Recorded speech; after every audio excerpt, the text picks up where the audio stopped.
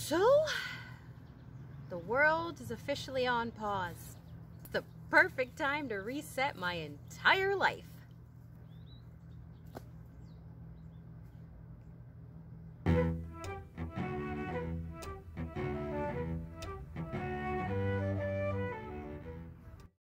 Hello friends, it's me, Sarah, and Luna.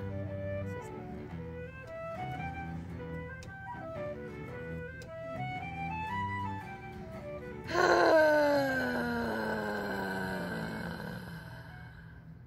Can we all just do a collective sigh real quick? Just...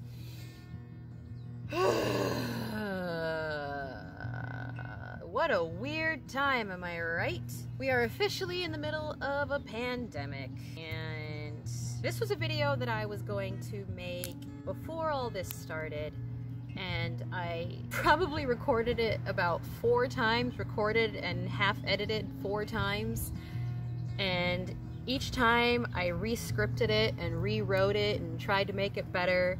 And I finally decided, you know what, screw it. I'm just gonna wing it. I'm just gonna sit down in front of a camera and let it happen, because we are in uncertain times and I don't think trying to make perfectly structured content is the way to go. So here I am. But yes, we are in the middle of a pandemic right now.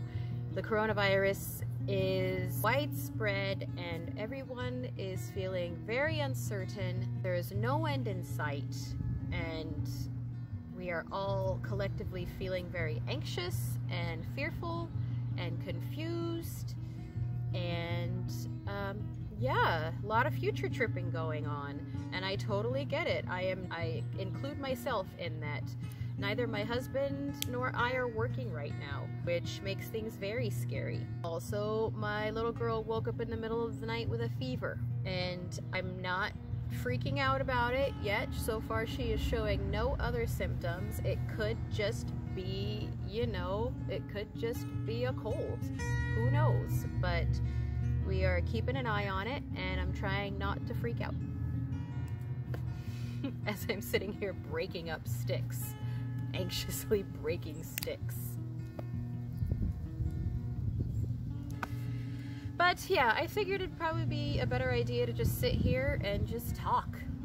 Just spew my thoughts and talk about what I'm doing and how I'm dealing with all of this. My original video plan was to talk about how I am resetting my life. And it still is, I guess. Back at the beginning of this year, I decided that I needed to change my life, that I wasn't fulfilling my potential, I wasn't doing the things that I want to do, and it was time to make some big life changes. And I was feeling a lot more optimistic for a while. I started going to 5 Rhythms dance, I had gone out running a couple times, and was just feeling generally better about life. And then this crap hit, and I got knocked down a peg. Well, quite a few pegs. And I definitely got caught up in the collective fear and uncertainty for a moment. And then I got quiet, I got still, I took a deep breath, and I realized that I now had an incredible opportunity to completely reset, just like I wanted to. And part of me feels that the majority of the population, in a way, that we prayed for this. Not that we wanted illness, we didn't want people to die, we didn't want to lose our jobs, we didn't want any of this. But our whole world has been stuck in a pattern of busyness and hustle and anger and everyone trying to control one another, that I think we've all lost sight of what really matters, and that we all just needed a friggin' break. And now here it is. And I think we have a choice to make. We can choose to either succumb to the fear and anxiety, or we can choose to see the opportunity that we have here, make the most of this time, ground ourselves in the present moment, accept what's happening, surrender our fear, reconnect to ourselves, reconnect to our family, reconnect to the earth, and just hit the reset button. And that's what I'm doing. I'm hitting the reset button on my life. I'm going to use this time as best I can, and I've already mapped out a few ways that I plan on doing this. I know what I plan to do. I just need to start doing it.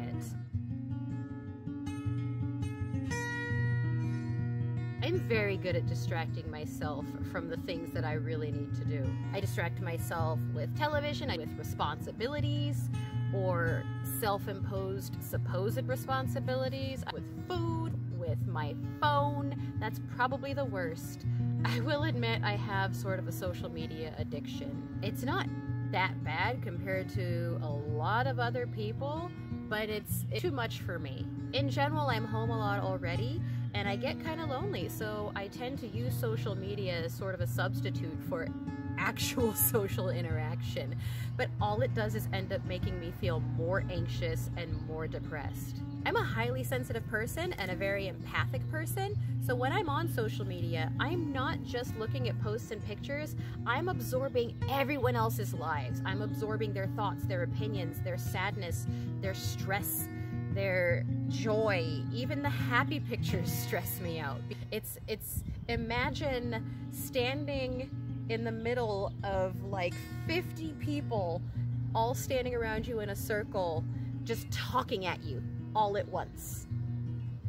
That's what it feels like when I'm on social media, and that's what it started to feel like in my head, to the point where I couldn't hear my own thoughts anymore. So when things were really bad, when I was in probably the thick of my depression about 6 months ago, I knew something was wrong, but I couldn't figure out what it was because I didn't have the clarity to actually listen to myself. Because you have to clear out the clutter, you have to make space before you can create anything new in your life, before you can add anything into your life, anything good. You've got to get rid of the bad stuff. You've got to create space for your new life to come through.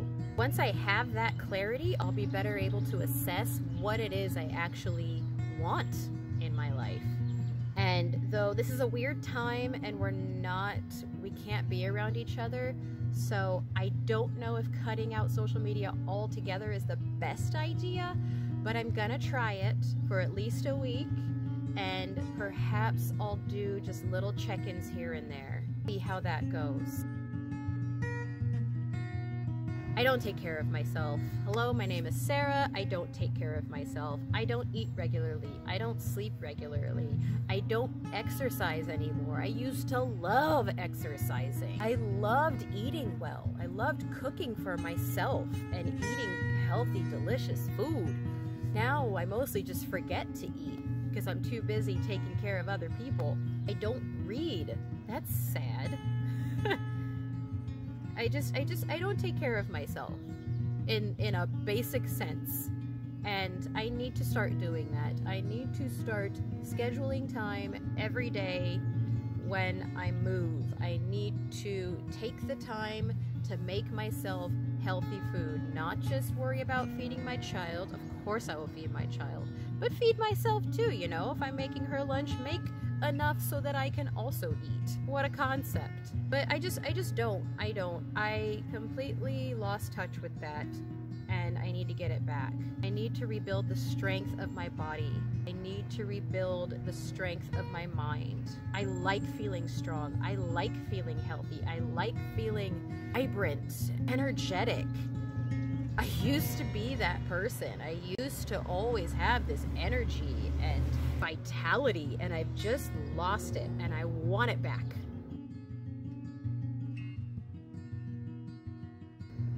I don't meditate either. I used to. I've been a student of transcendental meditation for almost 20 years now, and I haven't done it. I've done it a little bit here and there, little spurts, but my practice it's just a joke, really.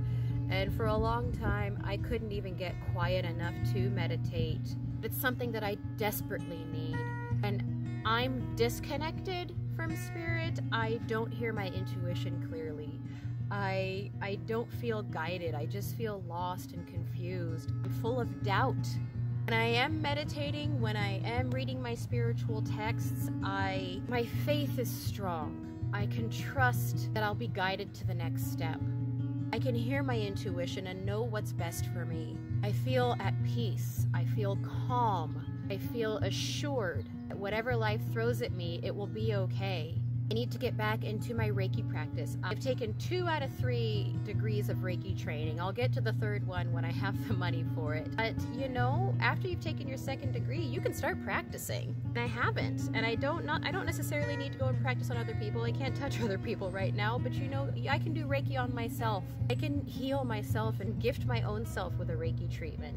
By the way, if any of you are interested on how to give yourself a Reiki treatment, I can't attune you. I don't have the ability to attune you, but I can teach you the hand movements, and it's still effective. But if you're interested, leave me a little heart down in the comments below. I was considering making a video of it. It might help some people with their anxiety during this time, but please let me know if you'd be interested, and I'll make the video for you.